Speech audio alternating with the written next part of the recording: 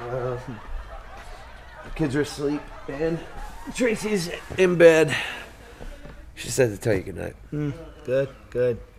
I am so glad you came down and surprised us. Your mom and I, we live for this kind of stuff. I know. What are you watching? I'm watching Cheers. I love Cheers. I used to love to watch you watch Cheers. Huh? Nothing. Watch this part. Watch what Norm's about to do right here.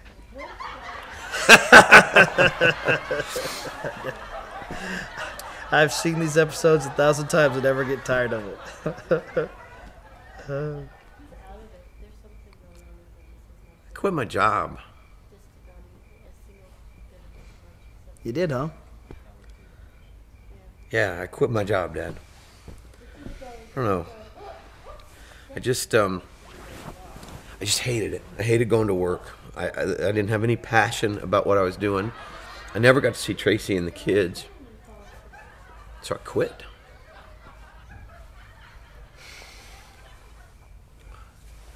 What does Tracy say about all this? She doesn't know yet.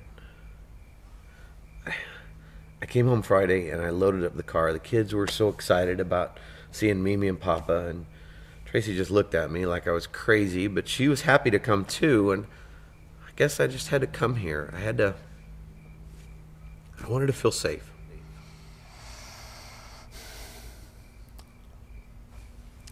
I tell you what. Tomorrow morning, your mom and I will watch the kids, and why don't you take Tracy up to that diner up the street? And you just sit down with her and you just talk to her. You just tell her. You just tell her everything. Dad, look. I mean, you always told me that God created me for a purpose, and that I should be passionate about what I do, and that's why I made this decision. I mean, it was your advice that was just ringing in my head the whole time. You told me that. True.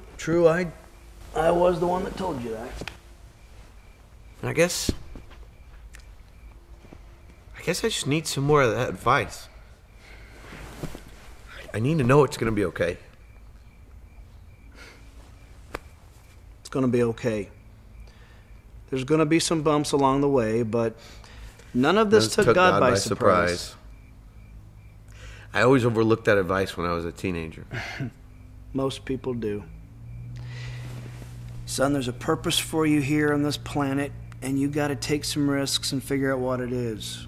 But get your family behind you first. Are you behind me, Dad? Yes, I'm behind you. Literally. I'm right behind you. Seriously. Hey. You're my son. Chase your dreams. You're not getting any younger. Speaking of not getting any younger, I better go to bed, because tomorrow morning, if we're watching those kids, they are like electric chihuahuas. Have you ever noticed that? They are like this bundle of energy just in a small amount of space and time. I don't get that. There's nothing you can't do. Huh? Nothing. Tell you what, finish Cheers for me, all right?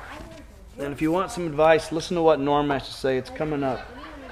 What's he going to say? He's going to tell you that it's a dog-eat-dog world out there, and you don't want to be caught wearing milk-bone underwear.